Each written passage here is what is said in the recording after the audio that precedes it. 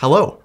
Today I am going to be showing you how to brew one of the OG De Mello coffees, Dancing Goats. Dancing Goats is a delicious coffee that works well on pretty much any brewing method, from pour over to espresso to French press to mocha pot, but it is not a boring coffee. It is a naturally processed, and there's lots of very interesting flavors in there that you're trying to get out. And that's what we're going to do today in this recipe. But before I do that, I want to quickly touch on the name Dancing Goats. Lots of people ask, where on earth does this name come from? And it actually comes from an original origin story of coffee itself. The legend has it that an Ethiopian farmer was watching his goats out in a field one day, and they were eating these red mysterious berries. And as they did so, they started to jump and dance around in the field with magical energy. So he collected those berries and took them to a local monk, and that is where they discovered the energizing property of coffee itself. So quite the origin story, but now let's jump into how to actually brew this coffee. For Dancing Goats, it is on the darker to medium side. So we're going to use a brew ratio of 1 to 16.5, and we're going to be using water at 94 degrees Celsius. The brew ratio simply means that for every gram of coffee, we're putting in 16.5 grams of water. I'll put in some typical recipes right up here. I'm going to be using 15 grams today. So grab your coffee, grab a kitchen scale, and weigh out whatever dose you'd like. Now, because Dancing Goats, like I said, is on the kind of darker to medium side, we're going to want this to flow relatively quickly. The whole brew should take around 2 minutes, or 2 minutes and 3 seconds if you look at the exact recipe on our website. So I'm going to take my grinder, and from my typical pour over position, I'm going to go a couple clicks coarser, just to let that flow faster and make sure that we don't over extract.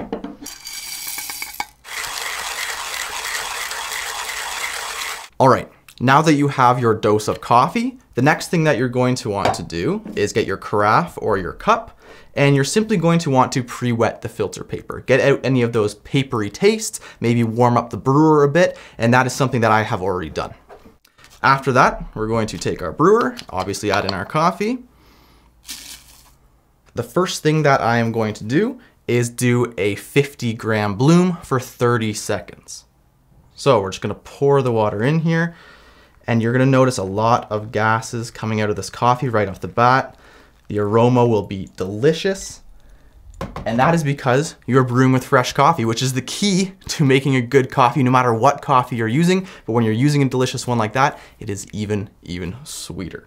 So we're going to let that bloom, we're going to let that bubble for 30 seconds. What this allows is it lets those gases escape.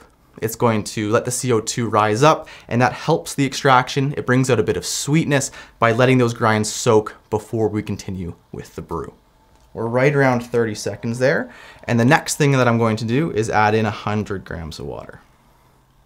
So I'm going to bring this right up to 150.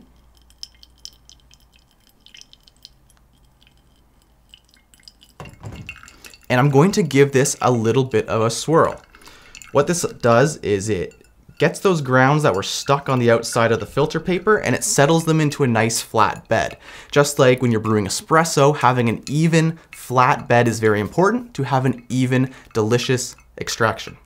So after that flows down for a little bit, then we're just going to add in the rest of our brew water. In my case, I'm going up to 247 grams because I used a 15-gram dose. Use whatever amount suits the dose that you chose earlier.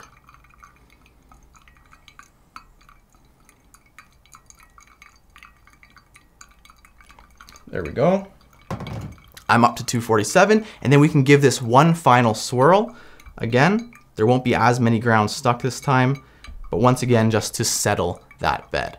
And then we just let it draw down. So like I said, you're aiming for around the 2 minute and 3 second mark for Dancing Goats. If you find that it is flowing a bit too fast, you can grind finer. If things are flowing too slowly, you can grind a bit coarser. However, I highly recommend you dial into your specific tastes. So if you're finding things are a bit over extracted and bitter, then speed things up a little bit. If you find things are a bit acidic, the coffee is a little bit weak tasting potentially, you can grind a bit finer, and that will help to up that extraction. So mine has finished here. It did finish right around the right time. And then all you have to do is grab a cup and pour yourself your drink. I hope that this recipe has helped you replicate dancing goats like we would make it in that cafe at your home. Thanks for watching.